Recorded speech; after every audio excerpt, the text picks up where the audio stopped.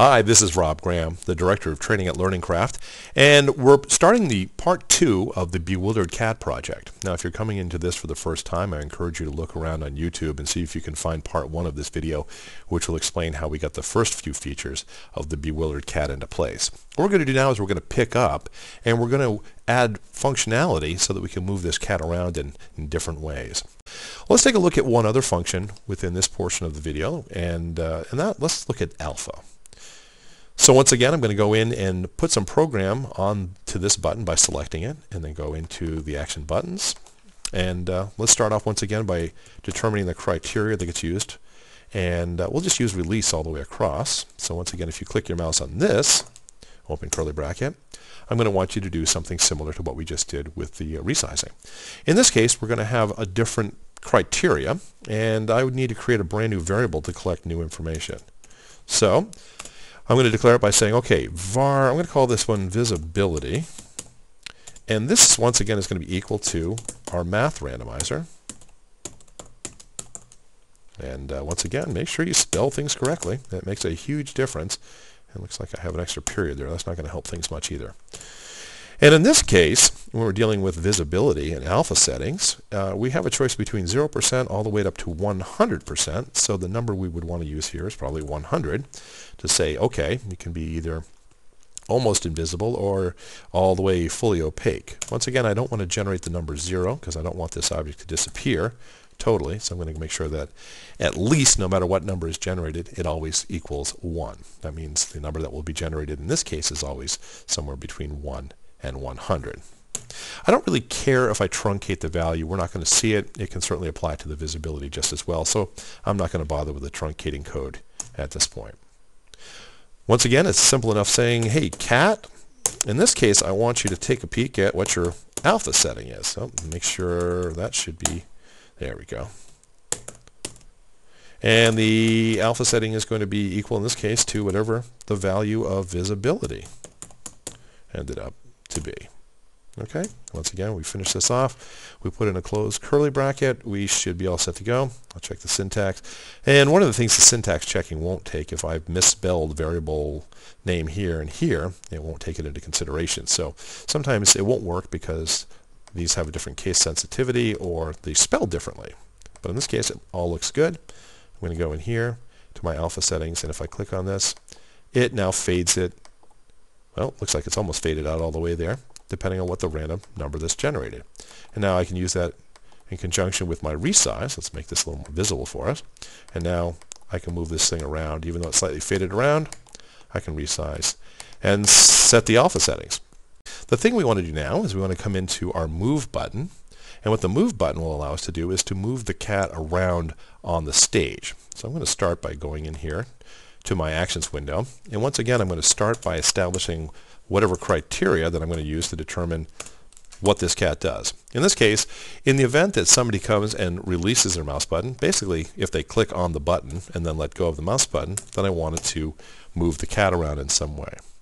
Well, to move the cat around, we need to think about how we're going to do this. And the first thing we need to do, of course, is to create a variable and spell it correctly. That will allow us to determine the position that the cat needs to go to on the stage. I'm going to create a new value, a new variable called xcoord. And all this is a bucket I'm creating that will take a value that I'm going to generate by using a randomizer. And as we had done before, I'm going to go in here and I'm going to say, all right, once again, spelling is fundamental.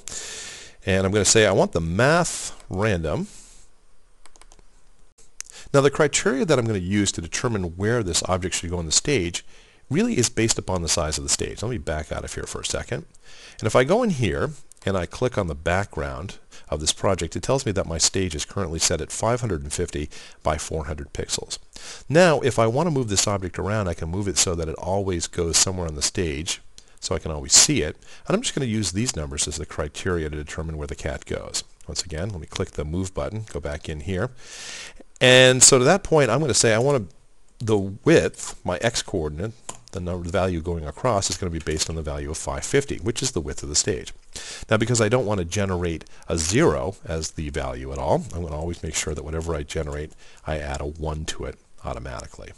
And I'm also going to be looking for whole numbers just to make life a little easier for myself. So once again, let me go in here and truncate whatever value we generate by going in and adding a math floor. Let me put the parentheses around here. Once again, order of operations, it's going to do the content inside these parentheses here, and that's going to truncate it and put that whole value into this variable bucket we've created called xQuard. Now, once again, we've done all the hard work once. Let's go and just copy what we have here, paste it down, and all I need to do is change some of the values. In this case, we're going to create a variable called xQuard for x coordinate, and instead of a value of 550, we're going to set that value worth 400. That'll be the height of the stage and also our y value. And it's as simple as that. So now we've gone and we've generated two numbers which have gone into these buckets. It's a matter of going and applying it to our program. And the way we're going to do this is the way we did it with the other buttons. We're going to come in here and we'll say, okay, Cat, talking to you, I want you to go and set your x value, and it's as easy as that, equal to whatever the variable we had, which is xQuard. Okay? And oh, by the way, Cat, I want you to do the same thing with your y value. Underscore y equals, in this case, y quard, semicolon, and I'm done with the program. I'm going to go and now put a close curly bracket. If I close out of here, and I run the program, if I click on move, the cat starts darting around my stage in all sorts of places depending on what the values that were being randomly generated for the x and y axis positions. Okay? And by the way, we can also still go in here and resize it and control its alpha settings and all that good stuff. Finally, let's go look and see how we can rotate this cat around and see how that will work for us. To get the rotate button going, I'm just going to go in here and select it and then go and open up my actions window. Once again, we're going to set it up so that when anyone releases their mouse button over this button, it's going to execute the following scripts. Once again, we need to create a variable value, and in this case, let's call it just how far. Okay, once again, we can name it whatever we want. It can't start with a number or a blank, but apart from that, we're all set with our variable naming. So how far is going to, once again, let's just generate a random number. So math random. And in this case, because we're rotating something in a full circle, the value we want to work with is probably based on 360 degrees. Now, once again, because anything we do in Flash that randomizes is going to be based on 0 being the first number. Actually, this will generate a number between 0 and 259. And since we don't want to have a 0 generated, I'm going to go in here and make sure that a 1 is automatically added to anything that gets created. We can go and truncate this again if we want, and why not? So math floor, and put these guys all in parentheses. So now what will happen is we'll generate this value, and then it will truncate it, and then it will stick it into this bucket we've created called how far. And finally, it's just a matter of going in and saying, hey, cat. And what we're looking for now is a command that cat understands called rotation. And rotation is going to be equal to whatever the value of how far is. And spelling this correctly is going to make a huge difference in its effectiveness. Okay? And that's the end of that. We put in a closed curly bracket, and we should be all set to go. It's always good to proofread these things, make sure everything works well. Looks good from here. I'm going to close this off and run the program. And now if I say rotate, the cat will start spinning around in various places. I can resize it. I can move it. I can change its alpha settings. And I can basically do whatever I want to this cat to bewilder it beyond its wildest expectations. Okay? Now, obviously, this is a very limited program, and its real design is to teach you how to create randomizers and how to apply the data that's being generated to a movie clip so that you can change its characteristics on the stage. And certainly feel free to play around with this. Once again, if you're coming into this without seeing the other portion of it and you want to play along at home, you can pick up the kit for this at www.learningcraft.com/flashkits/ and in this case you're looking for a file called bewilderedcat.zip. And that's all I have for this lesson.